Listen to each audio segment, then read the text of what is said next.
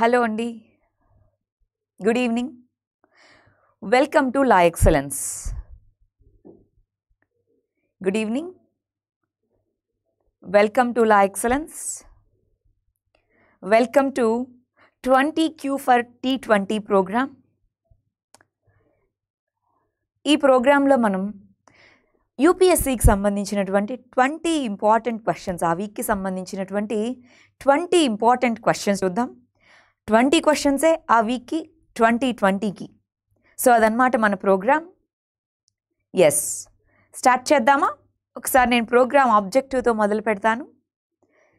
So మనకి UPSC ఎగ్జామ్లో important ఏంటి, ఎంత ప్రాక్టీస్ చేస్తామన్నది చాలా చాలా ఇంపార్టెంట్ ఆస్పెక్ట్ అవుతుంది. ఆ ప్రాక్టీస్కి సంబంధించి మనకి సో మీకు కనిపిస్తుందా, స్ట్రీమ్ కనిపిస్తుందా?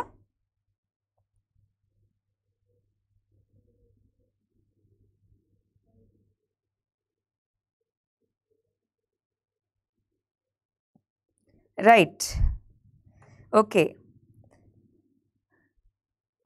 స్టార్ట్ చేద్దామా సెషన్?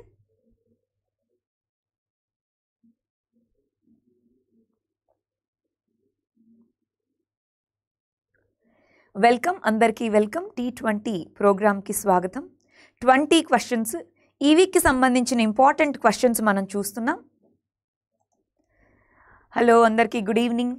ఫాస్ట్గా త్వరగా కంప్లీట్ చేసేద్దాం సెషన్ అన్నది. మీరందరూ త్వరగా లైవ్లో యాడ్ అయిపోతే సో మనం ఆన్సర్స్ ఏంటి, క్వశ్చన్స్ ఎలాగా ఈ వీక్కి సంబంధించి. లాస్ట్ వీక్ కొంతమంది కొంచెం మాకు డిఫికల్ట్గా ఉంది అన్నారు. సో దాంతో హలో అండి, హాయ్. సో కొంచెం డిఫికల్ట్గా ఉంది అన్నారు. సో అందువల్ల ఇవి కొంచెం సింప్లిఫై చేసామన్నమాట. సో ఎంత సింపుల్గా ఉంటుందో మీరు చూస్తారు. మరీ అంత సింపుల్గా ఉండదు, మరీ అంత కాంప్లెక్స్గా ఉండదు. Yes, shall we start? Streaming నాకు కొంచెం లేట్గా కనిపిస్తుంది. ఎస్ అండి, గుడ్ ఈవినింగ్. ఎస్, ఫస్ట్ క్వశ్చన్కి వెళ్ళిపోదామా? రైట్, ఫస్ట్ క్వశ్చన్కి వెళ్ళిపోదాం. ఫస్ట్ క్వశ్చన్కి వెళ్ళే ముందు investment in knowledge face the best interest, ఇది మన Moto. Investment in knowledge face best interest. First question Namami Gange ప్రోగ్రామ్కి సంబంధించింది. రీసెంట్గా మన prime minister first Namami Gange ప్రోగ్రామ్కి సంబంధించినటువంటి ఒక ఇంపార్టెంట్ విషయం మీద ఒక విషయం అయింది. మన ప్రైమ్ మినిస్టర్ ఒక ప్లేస్ని విజిట్ చేశారు. ఆ కంటెక్స్లో మనం ఈ క్వశ్చన్ ఇచ్చాము. నమామి గంగే ప్రోగ్రామ్ అన్నది centrally sponsored programme implemented by all Ganga river flowing areas in India అంటున్నారు. రెండో స్టేట్మెంట్, నేషనల్ గంగా కౌన్సిల్ అన్నది పాలసీ మేకింగ్ బాడీ. దానికి హెడ్గా minister of water resources and Ganga reservation ఉంటుంది. ఈ రెండిట్లో ఏది కరెక్ట్ ఆన్సర్ అంటున్నారు? Yes, answers centrally sponsored స్కీమే. అన్ని స్టేట్స్ ఇంప్లిమెంట్ చేస్తాయా? Only Ganga river flow అవుతున్నవా? Ganga river flow అవుతున్నవి implement చేస్తాయి. సరే, ఆ కంటెక్స్లో మళ్ళీ మనకి దానికి చైర్మన్గా ఎవరుంటారు అది చెప్తుంది. చైర్మన్గా minister of water resources Ganga reservation ఉంటుందా? అది క్వశ్చన్ అనమాట. ఎవరుంటారు? వాటర్ రిసోర్సెస్ ఉంటారా, ప్రైమ్ మినిస్టర్ ఉంటారా? ఇక్కడ చాలామంది ఏ అని చెప్తున్నారు, కొంతమంది సి అని చెప్తున్నారు. C incorrect. First C incorrect. ఎందుకు సి ఇన్కరెక్ట్? ఇక్కడ మినిస్టర్ ఆఫ్ గంగా రిజర్వేషన్ కాదు, ప్రైమ్ మినిస్టర్ హెడ్గా ఉంటారు. అందువల్ల ఆన్సర్ వచ్చి ఏ, 1 ఓన్లీ. అర్థమైందా? సి కాదు, చాలామంది సి పెడుతున్నారు. సి అనేది ఇన్కరెక్ట్. ఓన్లీ ఒకటి మాత్రమే కరెక్ట్ కాబట్టి ఆన్సర్ వచ్చి ఏ. ఎస్, నెక్స్ట్ క్వశ్చన్కి మూవ్ అవుతున్నాం. సి కాదండి, చూసుకోవాలి. ఇక్కడ prime minister. Second question, ILP inner line permit ఏ రాష్ట్రాలకు ఉంది? 4 రాష్ట్రాలకు ఉంది. ఆ 4 రాష్ట్రాలు ఏంటి అన్నదే ఇక్కడ క్వశ్చన్. ఇన్నర్ లైన్ పర్మిట్ ఏ రాష్ట్రాలకు ఉంది? ఫాస్ట్గా, మణిపూర్, అరుణాచల్ ప్రదేశ్, మిజోరాం, త్రిపుర, నాగాలాండ్. ఈ 5లో దేనికి మనకి ఇన్నర్ లైన్ పర్మిట్ అనేది అప్లికబుల్ అవుతుంది, దేనికి అప్లికబుల్ అవ్వదు అన్నది క్వశ్చన్. ఎస్, త్వరగా. కొంతమంది బి అంటున్నారు, చూసుకోవాలి. కొంతమంది ఏ అంటున్నారు. చూసి ఆన్సర్ పెట్టండి. ఏ స్టేట్స్ ఉన్నాయి, ఏ స్టేట్స్ లేవో చూసి పెట్టాలి ఆన్సర్. ఎస్, ఆన్సర్ వచ్చి డి 1 2 3 5 ఓన్లీ. ఎందుకంటే త్రిపుర లేదు, ఇంతకుముందు మణిపూర్ ఉండేది కాదు, రీసెంట్గానే మణిపూర్ని యాడ్ చేశారు. సో మణిపూర్, అరుణాచల్ ప్రదేశ్, మిజోరాం, నాగాలాండ్ ఇవి మాత్రమే. కాబట్టి ఆన్సర్ వచ్చి డి 1 2 3 4 5. ఎస్, గుడ్ ఆన్సర్స్ బాగా చెప్తున్నారు. ఈ వీక్లో క్వశ్చన్స్ చాలా సింపుల్గా ఉన్నాయి, ఇంకా యాక్టివ్గా పార్టిసిపేట్ చేయాలి. Right, next question, third question. Trade margin rationalization అన్నది ఏ రెండు దేశాల మధ్య ఆర్ ఏ రెండు గ్రూప్స్ మధ్య ఉన్నటువంటి ఇష్యూ? ట్రేడ్ మార్జిన్ రేషనలైజేషన్ అన్నది ఏ రెండు గ్రూప్స్ మధ్య ఆర్ ఏ రెండు దేశాల మధ్య ఉన్నటువంటిది? ఎస్, ఆన్సర్ చేయాలి. ట్రేడ్ మార్జిన్ రేషనలైజేషన్ అన్నది మా దేశానికి చేయండి లేదా మా గ్రూప్కి చేయండి అని కొంతమంది అడుగుతున్నారు. దేనికి సంబంధించింది? ఫాస్ట్గా, ఇండియా ఒకటి, ఇండియా కాకుండా ఇంకేవే ఉన్నాయి? Right, India ఆర్సీఈపీనా, India చైనానా, India యుఎస్ఏనా, India ఫ్రాన్సా? Fast, India China, C అనేది ఆన్సర్. ఎందుకని C? Trade margin rationalization medical ఎక్విప్మెంట్స్లో వీటన్నిటిలో చేయండి అని ఈ మంత్లో జరగబోయేటటువంటి మన 2+2 మీటింగ్లో మనం మాట్లాడబోతున్నాం. యుఎస్ఏ మనల్ని అడుగుతుంది ట్రేడ్ మార్జిన్ రేషనలైజేషన్ అని. చూడండి, దీనికి చాలా మంది తప్ప ఆన్సర్ పెడుతున్నారు. ఇండియా, యుఎస్ఏ ఈ రెండు దేశాల మధ్య ట్రేడ్ మార్జిన్ రేషనలైజేషన్ జరుగుతుంది, చూసుకోవాలి ఫాస్ట్గా. Yes, next question, fourth question.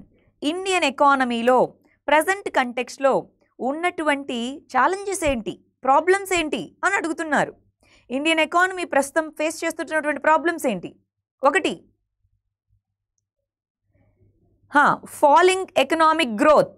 మనకి ఇండియా యుఎస్ఏ అండి ఇందాకటిది ఆన్సర్. థర్డ్ క్వశ్చన్కి India USA. Fourth question, falling economic growth, rising food inflation, less credit growth. వీటిలో ఆన్సర్ ఏది? ఫోర్త్ క్వశ్చన్, ఇండియన్ ఎకానమీలో ప్రాబ్లమ్స్ ఏంటి ప్రస్తుతం ఫేస్ చేస్తున్న దాంట్లో? Yes, 1 2 2 3 1 3 all of the above. Indian economy face చేస్తున్న ప్రాబ్లమ్స్ అన్నీ అంటారా? 1 2 నేనా, 2 3నా, 1 3 మాత్రమేనా? Very good, very good. అందరూ ఆన్సర్ డి అని చెప్తున్నారు. All of the above. All of the above అంటే ఇక్కడ మనకి డి అని కనిపిస్తుంది. డి అనేది answer, all of the above. Good. Yes, next question, fourth క్వశ్చన్కి వెళ్దామా? Fifth question, all of the above అండి దానికి ఆన్సర్, చూసుకుంటున్నారా? ఎస్, ఫిఫ్త్ క్వశ్చన్లో plant varieties and farmers rights act, దీనికి సంబంధించిన ప్రొవిజన్స్ చదవండి.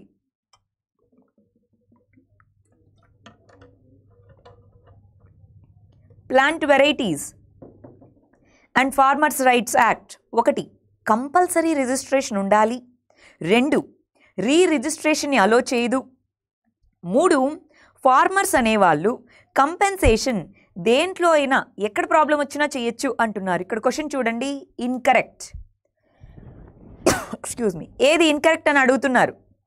చూడండి, ఏది ఇన్కరెక్ట్, కరెక్ట్ కాదు, మీరు చూసుకొని పెట్టాలి. ఏవి ఇన్కరెక్టో చెప్పాలి. 1, కంపల్సరీ రిజిస్ట్రేషన్ ఉందా? 2, రిజిస్ట్రేషన్ అలో చేయదా అస్సలు? 3, ఫార్మర్స్ దేనికైనా అడగచ్చా కంపెన్సేషన్?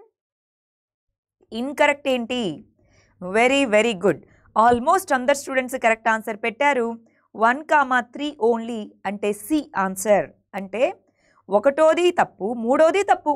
1ది అన్నిటికీ కంపల్సరీ రిజిస్ట్రేషన్ కాదు, వాలంటరీ రిజిస్ట్రేషన్ ఉంది, కంపల్సరీ రిజిస్ట్రేషన్ ఉంది. సో 1ది తప్పు, 2ది కరెక్టే.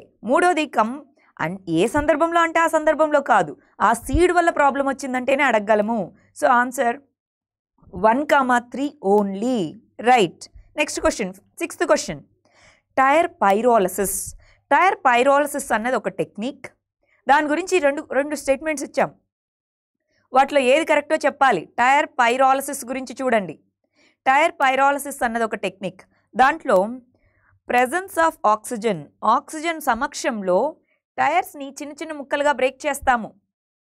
2ది ఎనెరోబిక్, ఆక్సిజన్ లేని కండిషన్స్లో టైర్ పైరోలసిస్ అన్నది ఆల్వేస్ అన్ని సందర్భాల్లోనూ హార్మ్ఫుల్ గ్యాసెస్ని రిలీజ్ చేస్తుంది. ఎస్, ఆన్సర్ ఫాస్ట్గా. రెండిట్లో ఏది కరెక్ట్? క్వశ్చన్ అనేది కరెక్ట్ ఏది అని అడుగుతున్నారు. రెండిట్లో ఏది కరెక్ట్? టైర్ పైరాలసిస్ అన్నది ఒక టెక్నిక్. అవును, టైర్స్ని బ్రేక్ చేసేదే. కానీ ఏంటి? Presence of ఆక్సిజనా, non presence of ఆక్సిజనా? Non presence of oxygen ఒకటో తప్పు. రెండోది అనరోబిక్ టైర్ పైరాలసిస్ ఆల్వేస్ కాదు, రెగ్యులేట్ చేయనప్పుడు మాత్రమే హార్మ్ఫుల్ గ్యాసెస్ని ఇస్తుంది. ఇక్కడ ఆల్వేస్ అన్నది కీవర్డ్. చూడండి, అందరు తప్పు పెడుతున్నారు. రెండిట్లో ఏది కరెక్ట్? ఏది కరెక్ట్ కాదు. Answer D.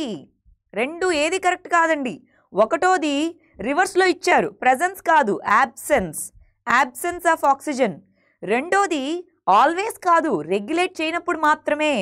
ఆన్సర్ వచ్చి D, none of the above. చూసుకోవాలి, చాలా మంది తప్పు పెట్టారు ఈ క్వశ్చన్కి.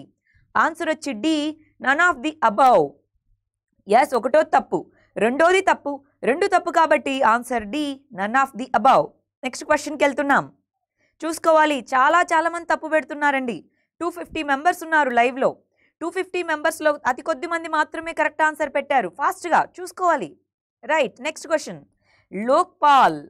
లోక్పాల్ అనేటటువంటి బాడీకి సంబంధించి ఏ స్టేట్మెంట్ కరెక్ట్? అది క్వశ్చన్. లోక్పాల్కి సంబంధించి ఏ స్టేట్మెంట్ కరెక్ట్?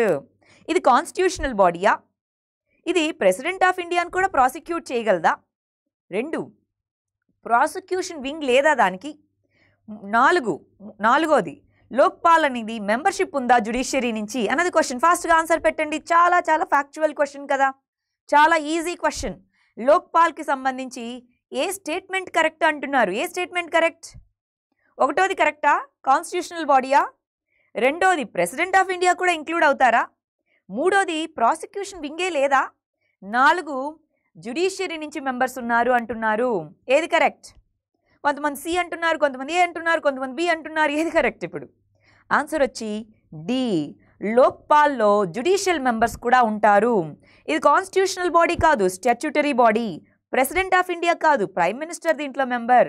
దీనికంటూ దీనికి ప్రాసిక్యూషన్ వింగ్ ఉంది. కాన్స్టిట్యూట్ చేయలేదు, అది వేరే విషయం, కానీ ప్రాసిక్యూషన్ వింగ్ అయితే ఉంది. Done. Answer D, లోక్పాల్కి judiciary membership అనేది ఉంది. Yes. Next question. Citizenship amendment bill గురించి చాలా మంది చూస్తూనే ఉన్నాం.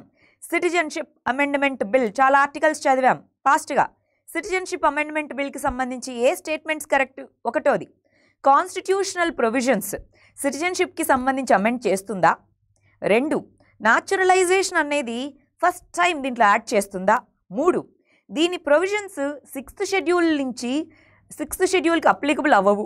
ఈ మూడిట్లో ఏది కరెక్టో చెప్పండి. ఈ మూడిట్లో ఏది కరెక్ట్? ఏది కరెక్ట్ కాదంటారా? ఆన్సర్, సిటిజన్షిప్ అమెండ్మెంట్ బిల్లో ఇది రాజ్యాంగానికి సవరణ చేస్తుందా? రెండు, న్యాచురలైజేషన్ అన్న ప్రాసెస్ ఫస్ట్ టైం తీసుకొని వచ్చిందా? మూడు, 6th షెడ్యూల్ ఏరియాలకి ఇది అప్లికబుల్ కాదు. కరెక్టేనా? సో ఏది correct answer? Very good, C అనేది కరెక్ట్ ఆన్సర్. ఎందుకు? ఇది కాన్స్టిట్యూషన్ ప్రొవిజన్స్కి మార్చట్లా, ఆర్టికల్ 5ని 6ని మార్చట్లా, ఒక చట్టంలో ఉన్న ప్రొవిజన్స్ని మాత్రమే మారుస్తుంది. సిటిజన్షిప్ యాక్ట్ 1955 ప్రొవిజన్స్ని మారుస్తుంది, కానీ రాజ్యాంగాన్ని సవరించట్లేదు. రెండోది న్యాచురలైజేషన్ ఇంతకుముందే ఉంది, ఫస్ట్ టైం కాదు, అందుకని తీసేయండి. మూడోది 6th షెడ్యూల్ ఏరియాస్కి ఇది ఎగ్జామ్టెడే. ఆన్సర్ వచ్చి సి, 3 ఓన్లీ. వెరీ గుడ్, చాలామంది స్టూడెంట్స్ కరెక్ట్ ఆన్సర్ పెట్టారు. Very good, keep it up. Next క్వశ్చన్కి వెళ్దామా? 10th question. Inequality adjusted human development index. మనకి హ్యూమన్ డెవలప్మెంట్ ఇండెక్స్ గురించి తెలుసు, కానీ inequality adjusted human development index దీంట్లో వేటిని మనం కన్సిడర్ చేసుకోవాలి? అది question. Inequality adjusted human development ఇండెక్స్లో ఏవేవి కన్సిడర్ చేస్తున్నాము? రైట్, ఫాస్ట్గా ఆన్సర్స్ చెప్పండి. Inequality adjusted human development index mean years of ఎడ్యుకేషనా, life expectancy at బర్తా, GNI per capita ఇన్కమా? ఈ మూడిట్లో దేన్ని మనం కన్సిడర్ చేసుకుంటున్నాము? 1, 2నా, 2, 3నా, 1, 3నా, ఆల్ ఆఫ్ ది అబవ్? ఏది కన్సిడర్ చేసుకుంటున్నాం? హెచ్డిఐ తెలుసు, హ్యూమన్ డెవలప్మెంట్ ఇండెక్స్ తెలుసు, అది ఏం క్యాలిక్యులేట్ చేస్తుందో తెలుసు, కానీ inequality ఐడిహెచ్ఐ inequality adjusted human development index దేన్ని కన్సిడర్ చేస్తుంది? అది question. Mean years of schooling, life expectancy at birth, GNI per capita income ఏది క్యాలిక్యులేట్ చేస్తుంది? ఫాస్ట్గా ఆన్సర్స్ చెప్పాలి, చాలా సింపుల్ క్వశ్చన్ ఇది. Yes, very good, all the above.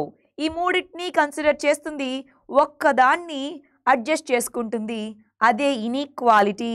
అసమానతల్ని adjust చేసుకుని హెచ్డిఐని ఎలా క్యాలిక్యులేట్ చేస్తుందో అలాగే క్యాలిక్యులేట్ చేస్తుంది, అది inequality adjusted human development index అంటే.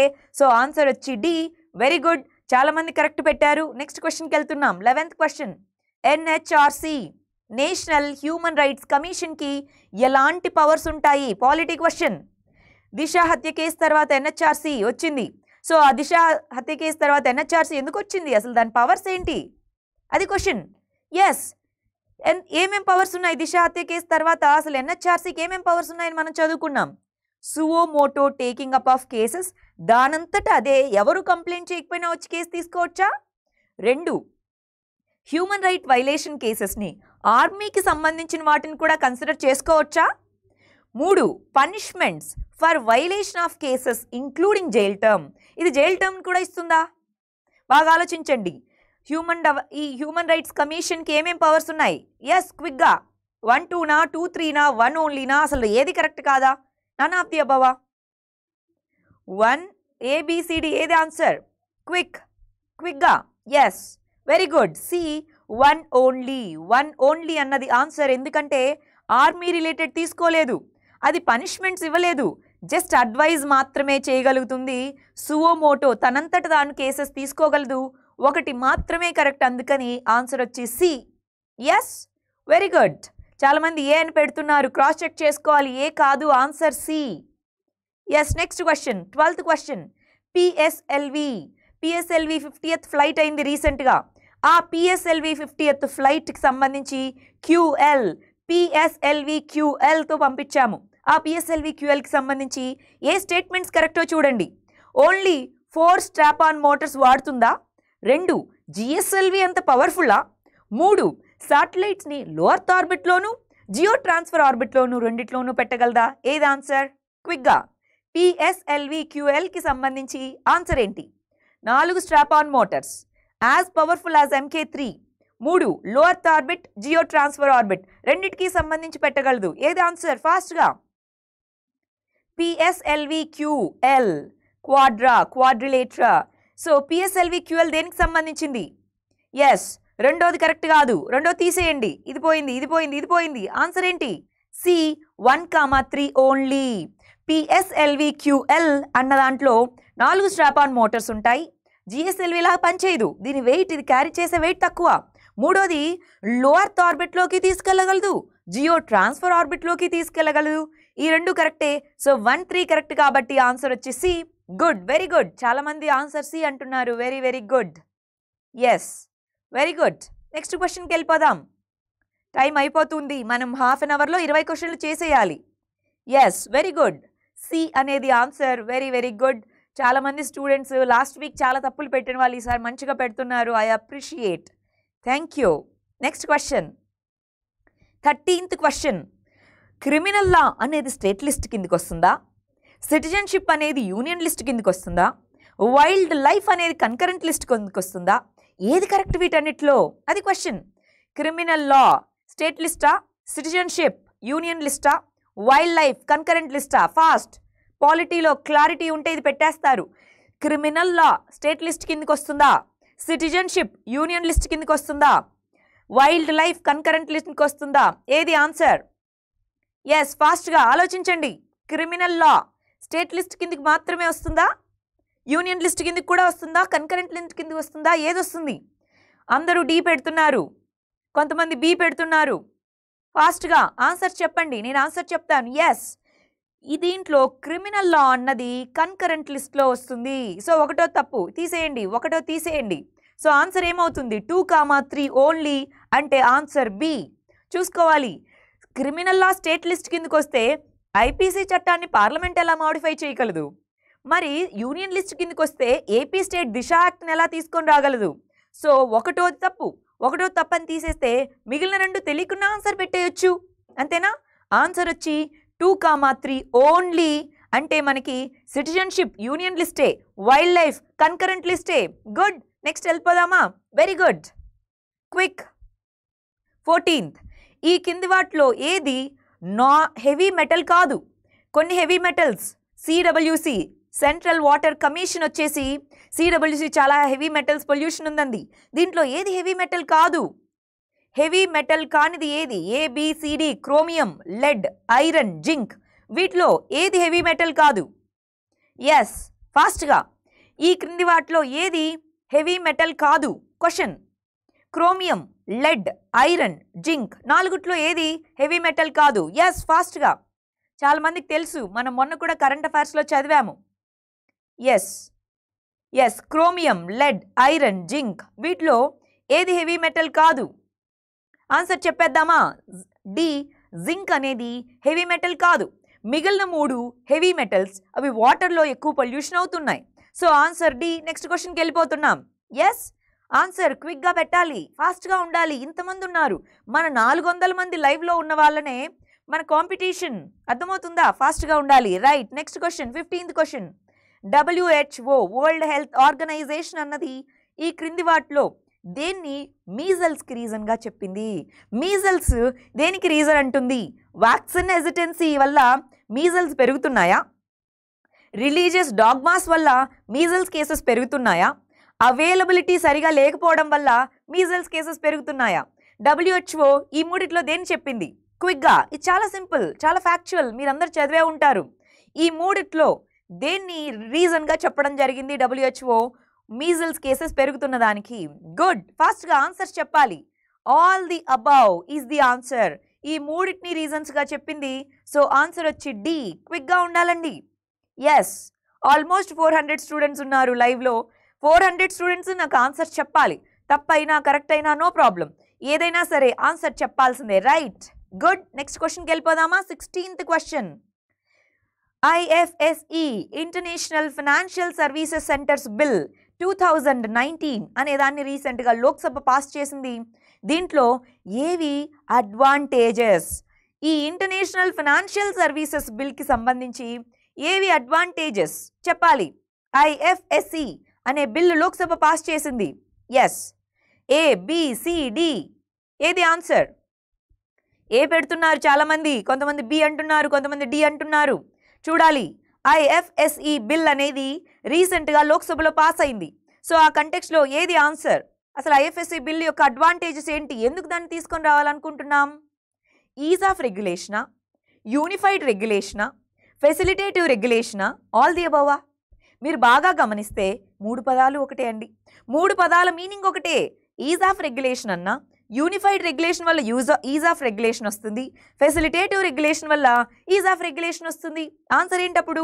D, all the above. Very very good. చాలామంది డి పెట్టారు, కొంతమంది ఏ దగ్గర ఆగిపోతున్నారు చూసుకోవాలి. చాలా ఈజీ క్వశ్చన్ ఇది, చాలా ఫ్యాక్చువల్ క్వశ్చన్. యూపీఎస్సీలో ఇలాంటి క్వశ్చన్స్ మీద బాగా టెస్ట్ చేస్తూ ఉంటారు. ఎస్, నెక్స్ట్ క్వశ్చన్కి మూవ్ అవుతున్నాం. 17th question. ఆన్సర్ వచ్చి డి.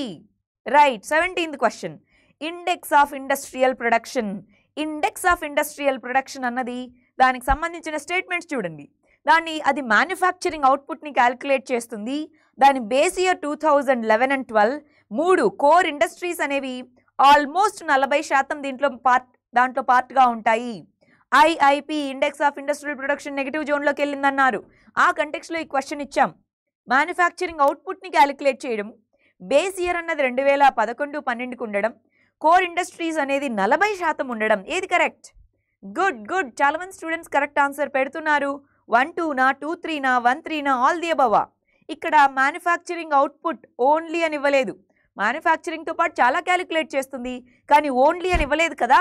అందుకని 1 కరెక్ట్, 2 కరెక్ట్, 3 కరెక్ట్, 3 కరెక్టే. కాబట్టి answer D, all the above. Good, very good. చాలామంది స్టూడెంట్స్ డి ఆన్సర్ చెప్తున్నారు. Very good. ప్రిలిమ్స్లో ఇలాంటి క్వశ్చన్స్ వచ్చేదానికి ఎక్కువ ఛాన్స్ ఉంటుంది. గుడ్. నెక్స్ట్ క్వశ్చన్కి వెళ్ళిపోదాం. 18th question. PM ఉజ్వల స్కీమ్, ప్రధానమంత్రి ఉజ్వల స్కీమ్ అనే దానికి సంబంధించి 2 స్టేట్మెంట్స్ ఇచ్చాము. ఆ రెండిట్లో ఏది కరెక్టో చెప్పమంటున్నారు. ఎస్, ఫస్ట్ది, ఇది ఫ్రీ LPG కనెక్షన్ని ప్రొవైడ్ చేస్తుంది BPL ఫ్యామిలీస్కి. బిలో పవర్టీ లైన్ ఫ్యామిలీస్కి ఫ్రీ LPG కనెక్షన్ ప్రొవైడ్ చేస్తుంది. కరెక్టా? 2, empowering women and protecting their health అన్నది దాని ఆబ్జెక్టివ్. దీంట్లో ఏవి కరెక్ట్ అంటున్నారు? ఏది కరెక్ట్ ఆన్సర్? ఉజ్వల స్కీమ్కి సంబంధించి ఫ్రీగా ఎల్పిజి కనెక్షన్స్ ప్రొవైడ్ చేస్తామా? దాంట్లో ఎంపవరింగ్ ఉమెన్ అనేది కరెక్టా? సో అప్పుడు ఆన్సర్ 1,2 అవుతుంది. కరెక్టా? 1,2 ఆన్సర్ అంటే answer C. Yes, very good. Almost all of you are giving answer C. Thank you. So answer వచ్చి 1,2 free LPG connection, empowering women, ఇవి రెండు దాని objectives. None of the above కాదు, చూసుకోవాలి. కొంతమంది ఏ అంటున్నారు, కొంతమంది డి అంటున్నారు. ఆన్సర్ వచ్చి C, 1,2. Yes, good. Next question move అవుదామా? Very good. Next question 19th question. Jal శక్తి మిషన్, జల్ శక్తి అభియాన్ అన్నది దేనికోసం తెచ్చాం? జల్ శక్తి అభియాన్ అన్న ప్రోగ్రామ్ దేనికోసం తీసుకొని వచ్చాము? క్వాలిటీ డ్రింకింగ్ వాటర్ని అందరికీ provide చేయడానికా? Only బీపీఎల్స్కా? Recharging ground water కోసమా? ఆగ్మెంటింగ్ సర్ఫేస్ వాటర్ రిసోర్సెస్ కోసమా? ఈ నాలుగిట్లో, ఈ మూడిట్లో దేనికోసం? ఒకటా లేదా అన్నీనా? సో ఆన్సర్ జల్ శక్తి అభియాన్ ప్రోగ్రామ్ యొక్క ఆబ్జెక్టివ్ ఏంటి? Quality drinking వాటరా, recharging ground వాటరా, augmenting surface water రిసోర్సెసా? Yes, చాలామంది సి అంటున్నారు, చూసుకోవాలి. ఆన్సర్ ఏ, బి, సి, డిలో ఏది answer?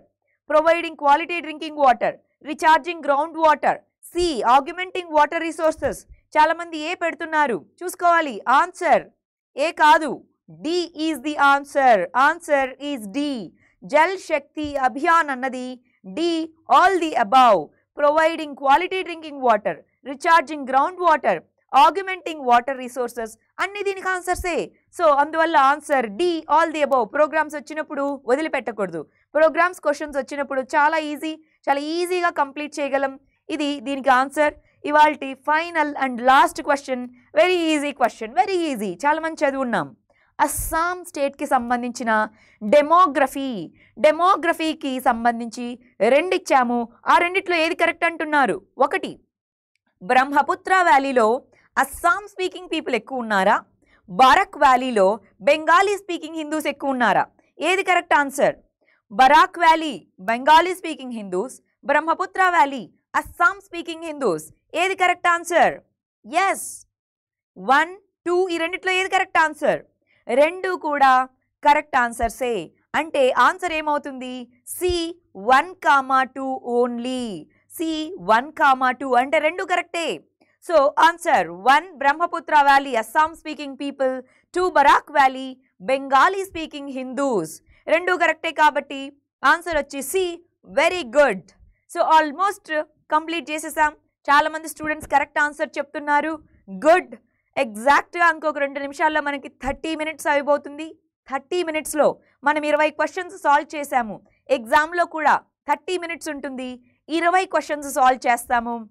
Good, all the best. చాలామంది స్టూడెంట్స్ లాస్ట్ వీక్ చాలా తప్పులు చెప్పిన వాళ్ళు ఈ వీక్ చాలా మంచిగా ఆన్సర్స్ చెప్పారు. ఇంకా ఇలాగే మనం ఎవ్రీ మండే మీట్ అవుదాం. ఎవ్రీ మండే ఇలా క్వశ్చన్స్ కలిసి సాల్వ్ చేద్దాం. మన మిస్టేక్స్ ఏంటో తెలుస్తాయి. ఒక్కసారి సెషన్ అయిపోయిన తర్వాత మళ్ళీ ఒక్కసారి చూసుకోండి. Thank you very much. All the very best. Very good. ఒక స్టూడెంట్కి 17 ఆన్సర్స్ కరెక్ట్ అయ్యాయి. Yes, good good. Half an అవర్లో 20 క్వశ్చన్స్ కంప్లీట్ చేశాం. Thank you very much. 13/20 good score. Good, very good. Mistakes అయితే ఎందుకు మిస్టేక్ వచ్చిందో చూసుకోండి. మిస్టేక్ కాలేదు అంటే మనం ఫ్లూక్గా పెట్టామా లేదా నీట్గా పెట్టామా చూసుకోండి. Very good. 15 Rishi, very good. Yes, thank you very much. Session మనం క్లోజ్ చేస్తున్నాం. Thank you all of you. Thank you very much.